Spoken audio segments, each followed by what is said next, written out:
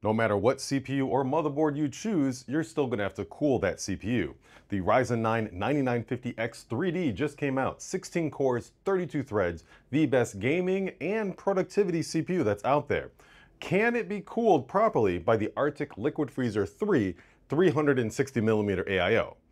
This is the box for the 240. I don't know where the box for the 360 went, but let's get to it. Damn it.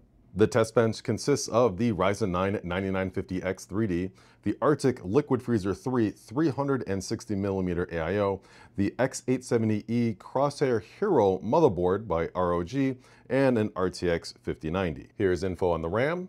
We'll be running Cinebench R23 to fully load the CPU and tracking results in Hardware Info 64, also a free app. For the first run, we're going to do a single pass for the multi-core. And here the CPU T-die maxed out at 68.1 degrees Celsius. And now we set the minimum duration to 10 minutes to allow the Arctic Liquid Freezer 3 to fully soak with all of that heat. For this test bench, we're using the Arctic MX6 thermal compound. CPU package power is hitting 200 watts during this run. The CPU fans are at 1200 RPM and the AIO pump speed is about 4200 RPM. This is awkward, but you can tell that it's very, very quiet.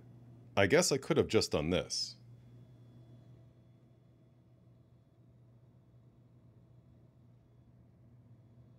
And we just hit the 10-minute mark, and it looks like 76.6 degrees Celsius is the maximum running temperature. With a score of 41,241, I've hit 42,000 plus on this CPU easily. And that's with the room temperature being 75 degrees Fahrenheit. You can do the math for Celsius. Hey, I live in Buffalo, New York. It's cold outside. I like it nice and warm in here. So when picking a cooler for any of the CPUs, make sure you understand how well they will perform at different temperatures.